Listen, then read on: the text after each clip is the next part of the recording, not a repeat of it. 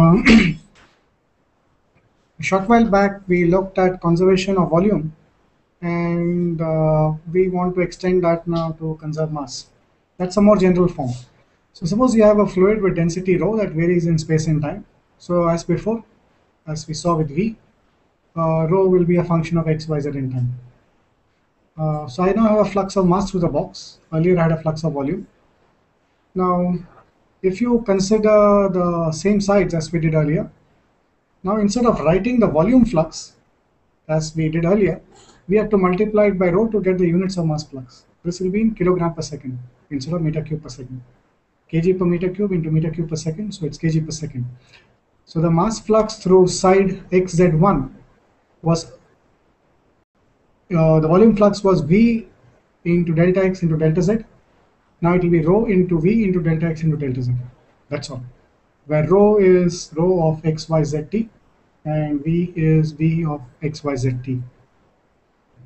Similarly, arguing for rho as we did earlier for V, we can write for xz2 the flux as rho at y plus delta y, where x, z, and t have just been dropped for convenience from this functional notation. So rho at y plus delta y into v plus delta y plus delta y into delta x into delta z. So I make the same assumptions about rho at y plus delta y as I did earlier for v at y plus delta y. If you work out the algebra exactly the same way, you get this kind of an expression. I will leave it to you to work out the algebra. What I'm going to do instead is look at the physical implication of this. One other way of writing this is as follows. I will now share the GIMP screen. One other way of writing it is as d rho by dt equals minus rho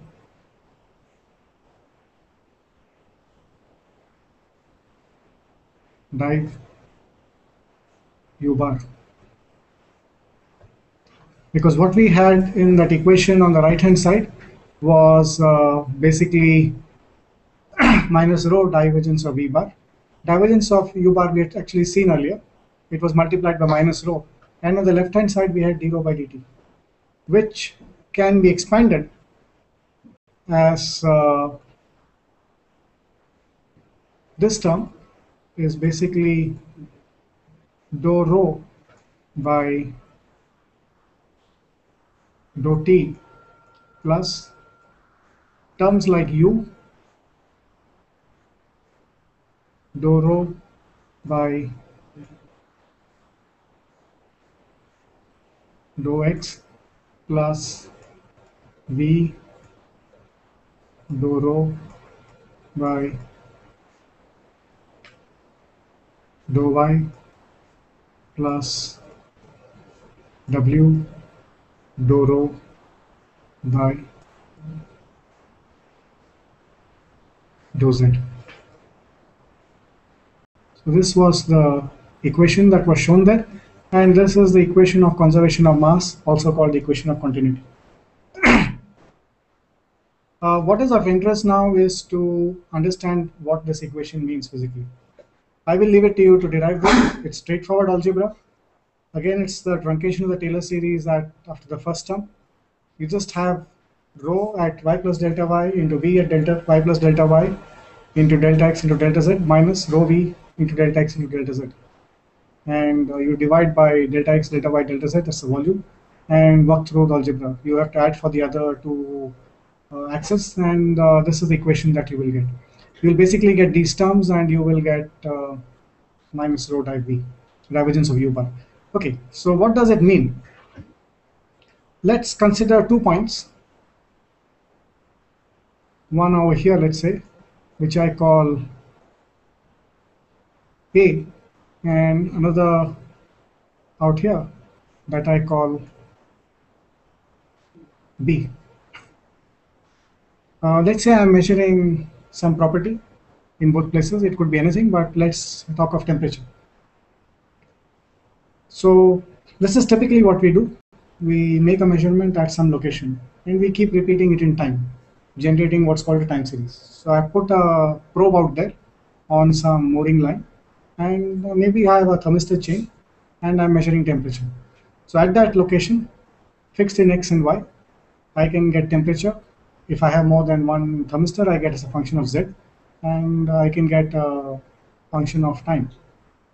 Thermistor keeps measuring in time. Maybe it relays the data in real time. Maybe I have to go back on a cruise and retrieve it to get the temperature. But either way, I have values in time. That is what we typically measure. So any theory that you build has to account for this aspect of the measurement. And this is the key difference between fluid and solid mechanics. Now, Newton's law of motion is basically written following a fluid parcel. So when we say we are talking of the change in density, it makes sense only if you are following that parcel. So you take a parcel, you follow it as it moves in the flow, and you look at how its density changes. Okay, that is the meaning of d rho by dt, right? That's the rate at which the density of the parcel changes, and it's probably moving through the flow. The trouble is, if you are looking at 2 points A and B, it may so happen that the temperature at both A and B is the same and is changing in time. One example could be long-term measurements in the context of global warming. You have one measurement at Mumbai of sea level, and you use that as representative of the entire Indian Ocean. So basically what you are saying is that everywhere in the Indian Ocean, the rate of change will be roughly the same. When you talk in terms of global warming, again, it's based on a few measurements, and you say that it's representative of the whole basin. So if the temperature is going up by, say, 0.1 degrees Celsius for every 10 years or whatever, you're saying that it happens at that rate all over the globe. So whether you're measuring at point A or point B, it does not matter. The rate at which temperature changes is the same. So it could happen. I have a flow, and let's say the flow is in this direction. It goes from A to B, and as always, I can orient my axis such that A and B fall on one of the coordinate axes. So let's say it is along the x-axis, and I will write x comma u to denote that. Okay, so I'm looking only at the u component of the velocity field. Now, when the parcel moves from A to B, its temperature will change. It will not change because it has moved from A to B, but it will change because the temperature at A and B are changing. The temperature at A is changing, the temperature at B is changing, and both are changing at the same rate. So there is a change that the parcel will experience when it moves from A to B, irrespective of whether there is a difference in temperature between A and B or not. It does not matter. As long as the temperature is changing, the parcel will experience a change in the temperature. And that term is denoted by this first one, the partial derivative of temperature, density with respect to time. If density is what we are looking at as the property, we could do the same thing with temperature. The quantity would be heat, and the measure of heat would be temperature. So we are looking at density, and that is dou rho by dou t. It could so happen that temperature at A does not change, temperature at B does not change in time. The temperature at A is the same, the temperature at B is the same. Let's say you're making measurement within a season and there's no change in temperature at B or A relative to the difference in temperature between them. This is possible. So the change at A or change at B is very small in comparison to the difference between the temperatures at A and B. In that case, if your fluid parcel moves from A to B, it still has to go through a change in temperature.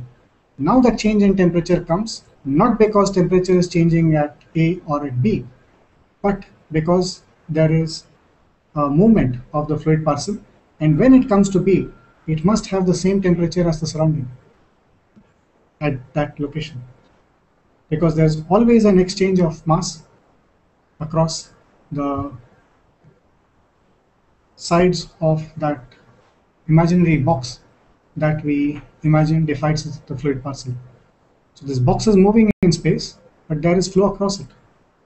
That is the key distinction between a fluid and solid. If I were to look at the motion of this projectile, this paperweight, there may be subatomic particles being exchanged between it and the surrounding atmosphere, or even my hand, but we don't bother about it. There's an entity, this is an entity, there's an identity to it, I can track it. I can't do the same thing with the fluid. So it's an imaginary thing that I'm tracking, but there is exchange of mass across the interface, the, what do you call it, the surface that defines that fluid parcel. So when the parcel moves from A to B now, though temperature is not changing at A or at B, the parcel will experience a change in temperature because it has moved in space. And the way you write it, in this case, if you're looking at only the x component, is delta rho, if you're looking at density, equals dou rho by dou x into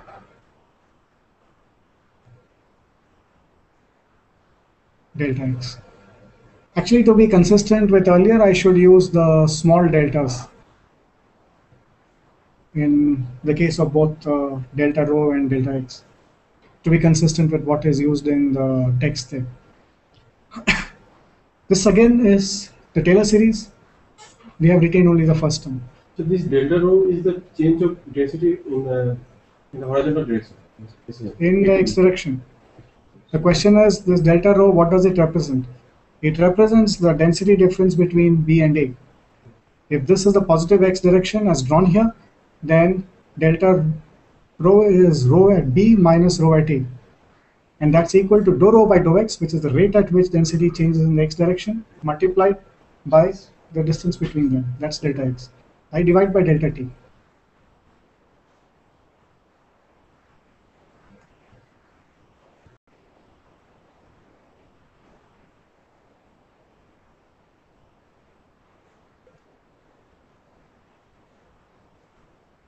I now take the limit as delta t goes to 0. When I take that limit, this delta x by delta t is the one that for which I have to take the limit, and that is simply u. So you get u into dou rho by dou x. And this part would become a rate of change of density with time, but now not because there is a change in time at any given location, but because that fluid parcel that we are interested in is moving in space. So the total change that a fluid parcel experiences is the sum of the two.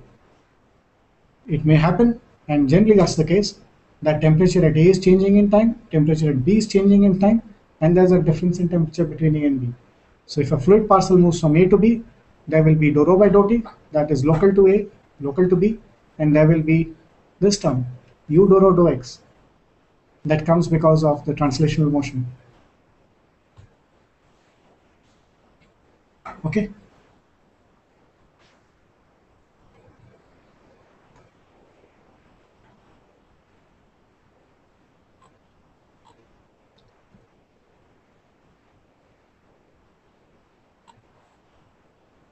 I get that thing.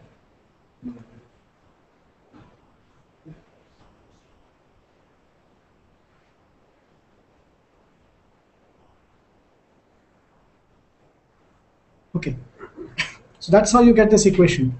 dou rho by dou t plus u dou rho by dou x, and likewise v dou rho by dou y plus w dou rho by dou z equals minus rho into dou u by dou x plus dou v by dou y plus dou w by dou z. You just work out the algebra. So what this is telling you is that on the left hand side you have the rate of change of density as you track that parcel in space. Now, should the right hand side have a negative sign, you must be able to justify this both mathematically, and you should get that if you carry out the derivation, uh, and physically. Mathematically, you just carry out the derivation. What it's telling you is that if this divergence term is not zero, and indeed density is never zero, so if the divergence is not zero, and that is how we define incompressibility, del dot u equals zero. If that is not zero, then the left hand side is not going to be zero. So the density will change as the parcel moves. So that is a net mass flux into or out of the parcel or the control volume. Basically, it means that the density of the parcel can change. So when we said that this term is zero, in effect, what we are saying is that the left hand side is zero. That is actually what we wanted to say. That is why in textbooks you will find the derivation given first, the full derivation. Then they will say that d rho by dt, that is capital D being used in this case, the total derivative, which is the sum of what's called the local change, which does not bother about motion, and the advective, or in fluid mechanics test very often convective derivative, the other three terms, that is the change that is due to advection, that is due to motion. So d rho by dt following the parcel has to be zero. That's basically what we said when we got this term, divergence of u equals zero.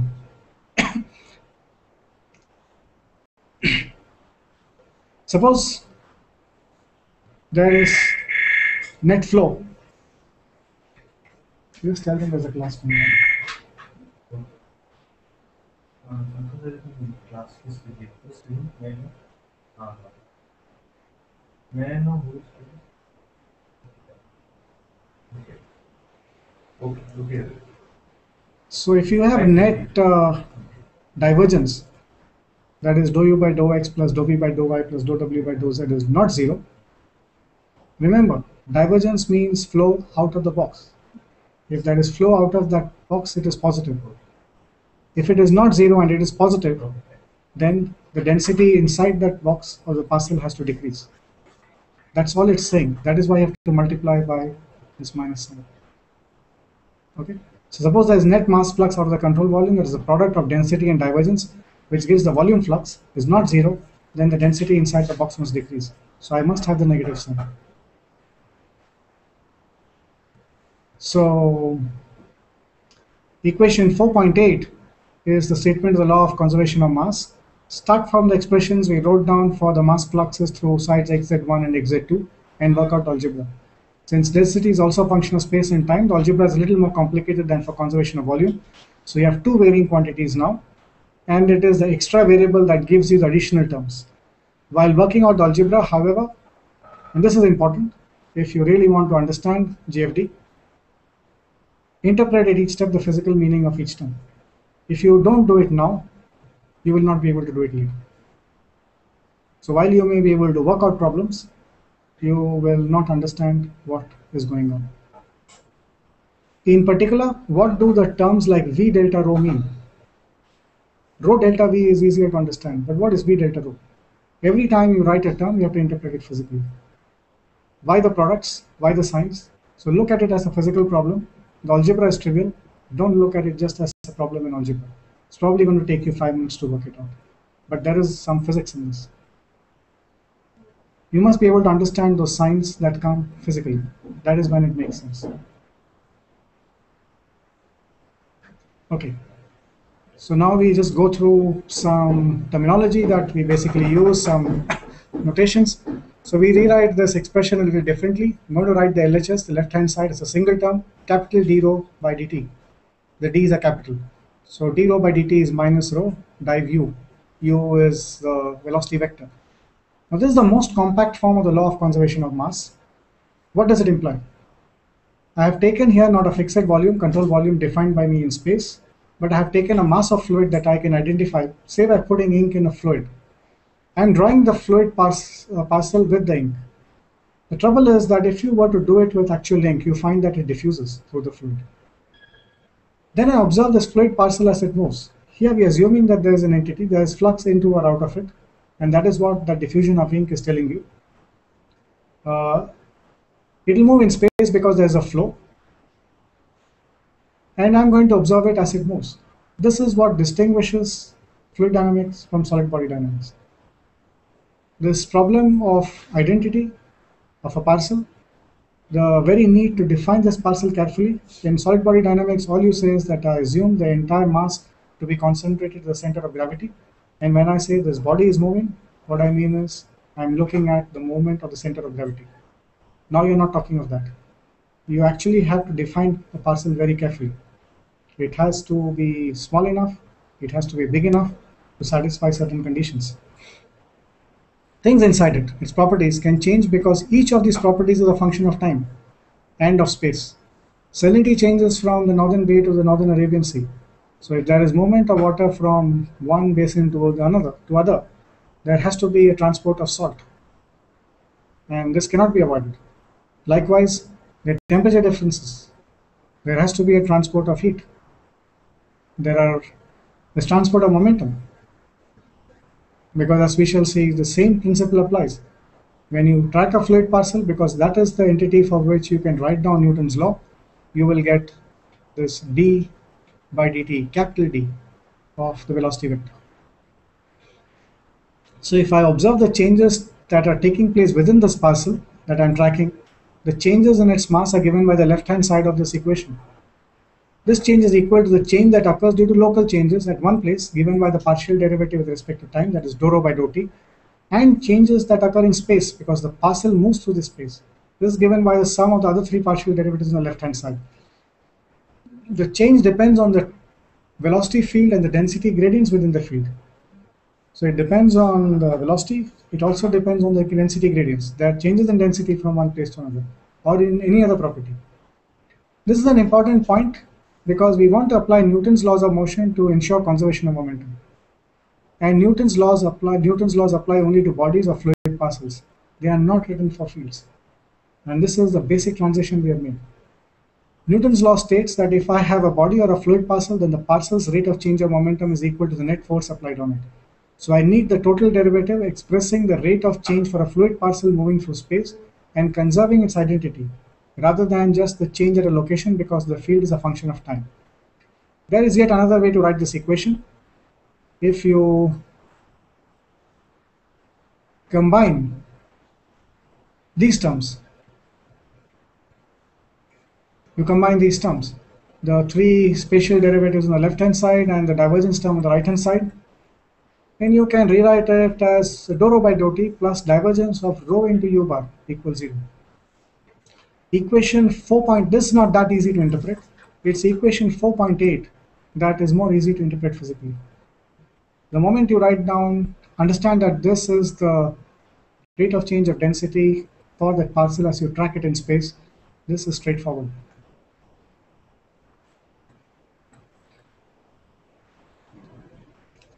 Both are equivalent, however. Mathematically, there's no difference. And one may end up being more convenient to solve than the other. The equation defining the law of conservation of mass, irrespective of the form you use, 4.8, 4.9, or 4.10, is also called the equation of continuity. So what we have done is to allow for density changes, and I've extended the statement of conservation of volume to obtain a statement of conservation of mass. This is necessary because all fluids are not incompressible. Air is a compressible fluid. In the atmosphere, when a parcel of air rises, it expands. That's why it condenses. Volume increases because of decrease in pressure. This leads to an increase in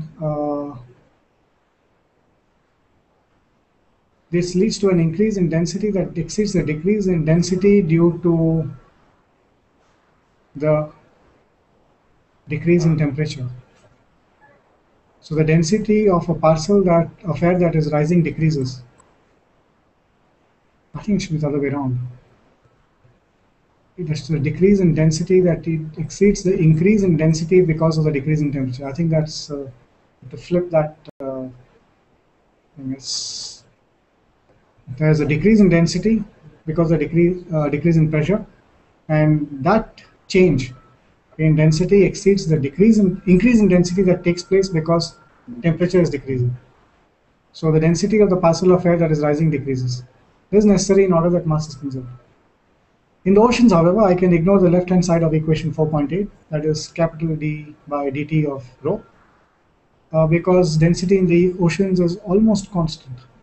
The density changes are within 2% of the mean in 99% of the ocean. So seawater is practically incompressible, and we can use a much simpler expression that results by setting the left-hand side of equation 4.9 to 0, which is what we did earlier. And the moment you set the left-hand side to 0, what you're saying is divergence of the flow field is equal to 0. So that's the law that is of interest to us.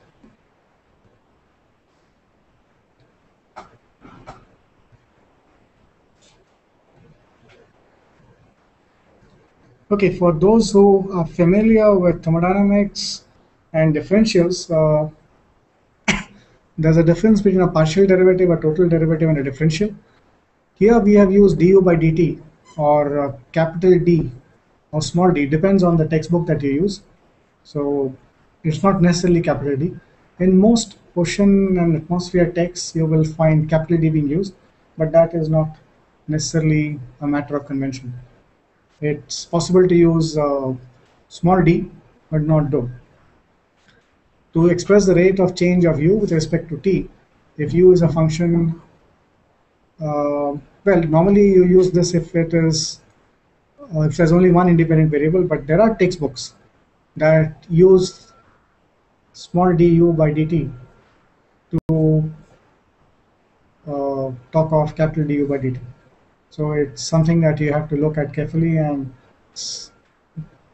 decide which way the author is going. Normally you use small du by dt if there is only one independent variable, that is time in this case. If u is also a function of x, then its rate of change with t is expressed using the partial derivative, that is dou u by dou t. The differential arises when I want to express the change in u that occurs as a consequence of changes in both t and x, that is du equals dou u by dou t into dt plus dou u by dou t into dx. This is typically how you write a differential in partial differential equations. The total derivative is something unique to fluid mechanics. It arises because we have little option but to consider a field. All our measurements, almost all actually, are made in a field, not by following a fluid parcel, because it's very difficult. You can take a look at chapter 3, which is about thermoline circulation, and it'll tell you why it is impossible or almost impossible to use what is called Lagrangian measurements, where you track the parcel or move in space and make your measurements. Here the word almost is used because there are drifters that do that. But they are quite rare. Such measurements are very rare. Such measurements following a fluid parcel are uncommon not only in oceanography but also in other fluid flow phenomena.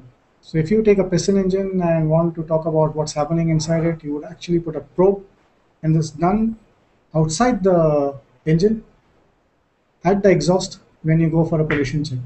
They put a probe outside at a point and they make a measurement. And what they're looking for is a steady state. They wait for some time and that meter will stabilize, giving you what is the exhaust. And then they decide whether it's within the emission norms, and accordingly you get your certificate.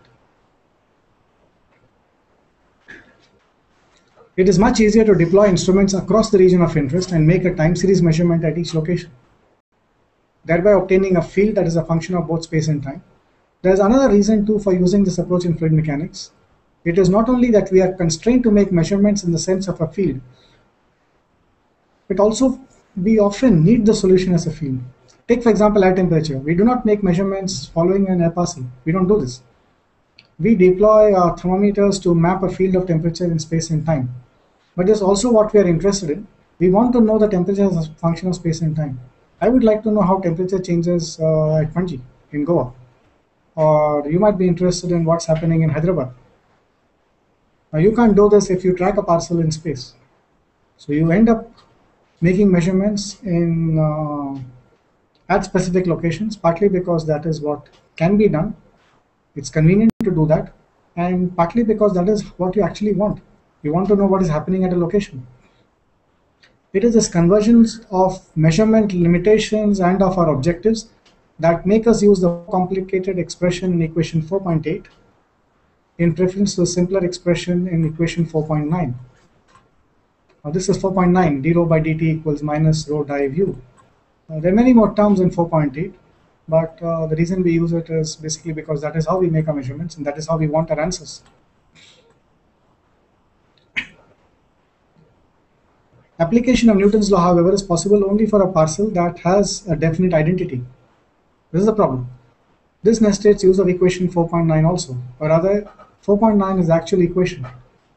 Now in this case, not of motion, and the context is not Newton's law, but when you're talking of conservation of mass, again, conservation of mass makes sense only when you're talking of some identity. Otherwise, it makes no sense. What are you conserving? That is the catch.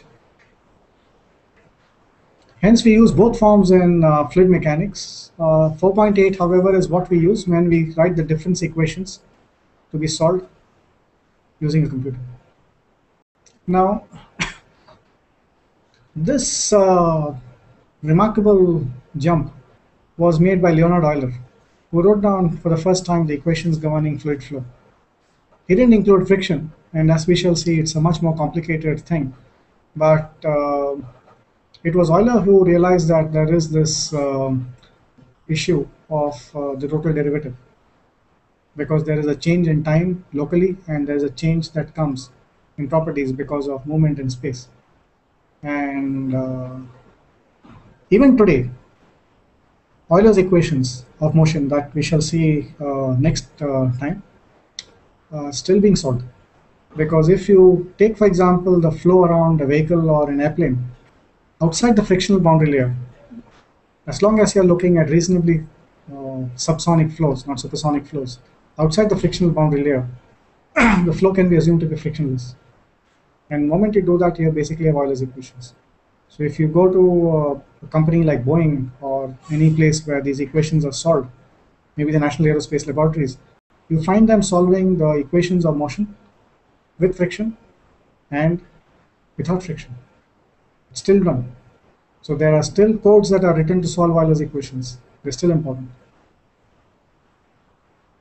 I think it would be better to break here. I don't want to start conservation of momentum now. Maybe I'll just go over it a bit to introduce the topic. We have so far looked at the conservation of mass. We have not used any equation of motion, and we need the second law, the law of conservation of momentum, and we shall apply Newton's laws. So if I have a ball and I want to apply Newton's law to this ball to determine its motion, it states that force equals mass times acceleration. We are assuming that we can take mass out of the derivative in the equation that determines Newton's law. And I can turn that around and say that if I know the force acting on the ball and I know its mass, then I will know how it's going to move, which is basically what you do. So if you have a 2D plane of this kind, you have a projectile of this kind, a mass m, you basically track it in space. Now what are you going to do? You have a fluid parcel, delta x naught, delta y naught, delta z naught at time t naught. That is its sides, and delta x naught into delta y naught into delta z naught, that's capital delta capital V naught, is the volume at time t naught. It moves in space, and at time t1, let's say it's located here. The sides have now morphed, delta x1, delta y1, delta z1. For simplicity, let's assume that it's still rectangular sides. It's at time t1. The volume has changed. And what do we do now? What we had here is not quite what we have here. I can't connect the two the way I can connect the object here and the object here at two different times in solid body motion. So that is my problem. When I am talking of solids, I would merely go ahead and write if it is a ball thrown up vertically, then the only force is the acceleration due to gravity, and it's going to pull the ball down. So I say ma equals f equals minus mg, with minus sign coming because of sign convention, where the vector v is minus g into k, and k, if you remember, points vertically upward. So if I can apply this law, then I can calculate the acceleration of this ball. I can apply Newton's law to it. This is the acceleration of the ball as it moves. So I'm not using a field here. I don't need the concept of a field. But I'm looking at an individual ball here. I'm looking at a body, strictly a point mass, concentrated at the center of gravity as it moves. Now what happens in the case of fluid? I have a small parcel of fluid that is moving, and let's say I've put in some ink, and this is typically done. There are things called tracers, radioisotopes that are used to track water masses. Salinity is used as a water mass tracer. Dissolved oxygen is used, and you can also use radioisotopes to track specific water masses. Chapter 3 talks a bit about them, but I'm not going to bother about that. So suppose you have put some ink to track it to see how it moves. You can apply this law to the rate of change of velocity. That is, the acceleration will now be du by dt, where I have capital D's, if I follow that parcel.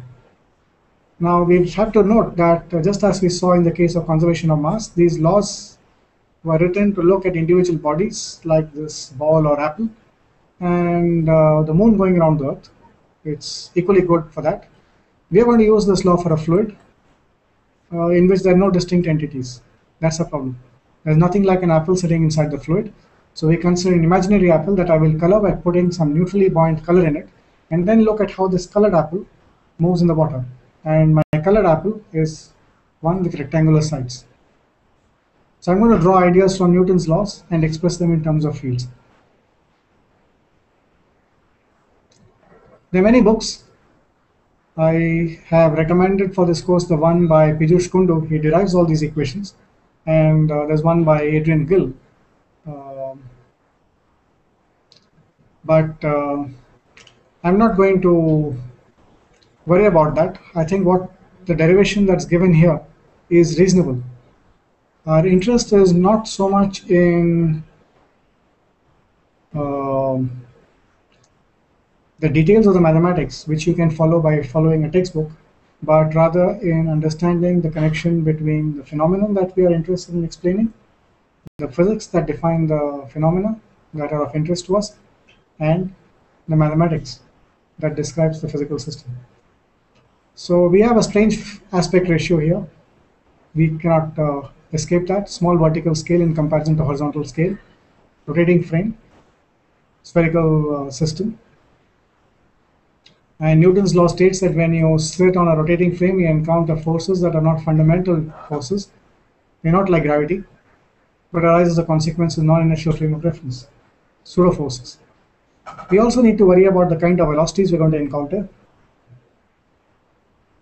because after all, our interest is to understand what we have seen in the observations.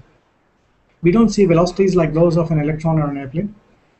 If you look at current meter observations, you're talking of a few tens of centimeters per second, maybe a meter per second. That's the kind of velocities we're talking of. But the components are not okay, whatever it is. That's very specific.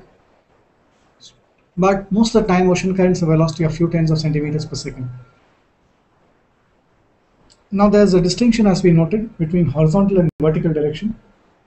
If we look at the vertical velocity, which cannot be measured directly, the velocities are no longer tens of centimeters per second.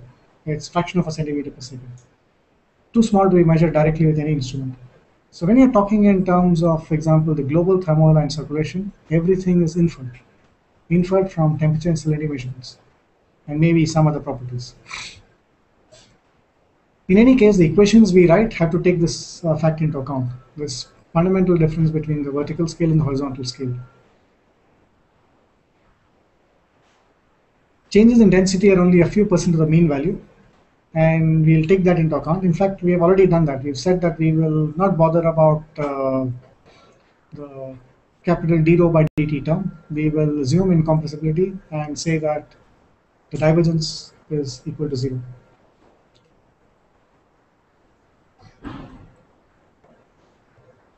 Now, the other catch is the following. When you look at a fluid flow, you find something called turbulence. And no matter what you measure, at what interval you measure, you can always define a mean flow, and there will be fluctuations with respect to that. In fact, Galileo made that statement. He said that he had greater difficulty in understanding the flow of water in front of his eyes than he had in understanding the motion of the planets so distant from him. And Newton put that in a neat framework. It was a century after Newton that Euler came in, still frictionless fluid flows. Practically a century after Euler that friction was introduced into the equations. GFD starts much later, but we still have problems in solving the equations that govern geophysical fluid flows. And the key problem is turbulence. So the derivation of the equations is something you will find in textbooks, and I'm not going to look at that in great detail. For example, I'm not going to worry about how that Coriolis term comes into being. Physically, you understand it, and you look at Kundu's book, or you look at any other book, it will tell you how that term comes into play.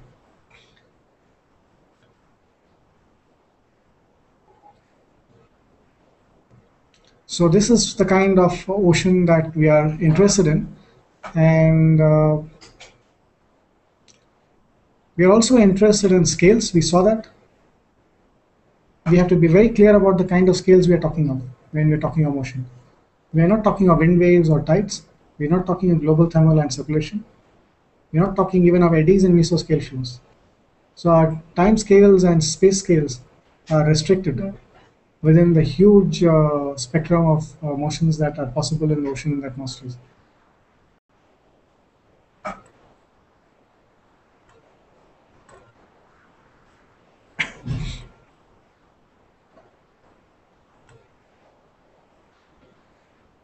Now, if you look at data, you find oscillations. And if you take a spectrum, you will find peaks in the spectrum. That's something like a period that is present in the flow. It's not like the motion of a pendulum. It's not as rhythmic, it's not as regular, but there is some periodicity in the oscillation.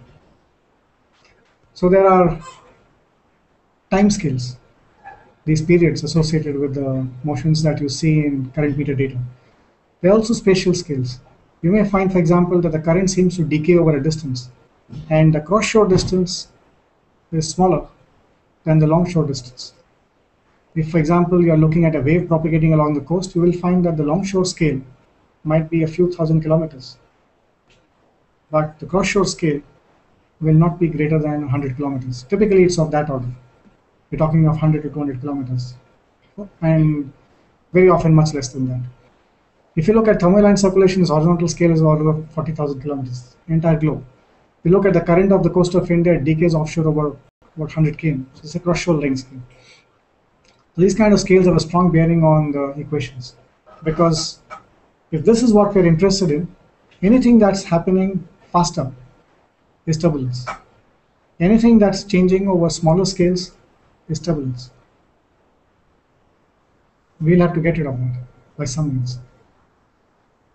So at any level that you look at in fluid flows, there's turbulence. There's turbulence even when you look at a small box, the size of this paperweight. If you had a box like this, you solve the Navier-Stokes equation, you still have to worry about a few scales, but the range of scales is nowhere compared to what you get when you're looking at geophysical flows. So the time scales ranges from seconds to over a decade, but we are talking of time scales of the order of a year, say 6 months to a year, for most of the phenomena that we will be looking at. We've already looked at this in the PDF file. I won't go into that, and I think I'll stop here. We will start tomorrow on Friday at 3 p.m. Is that okay? Friday 3 p.m. with what are called Euler equations. So the idea here is to give you a feel for the.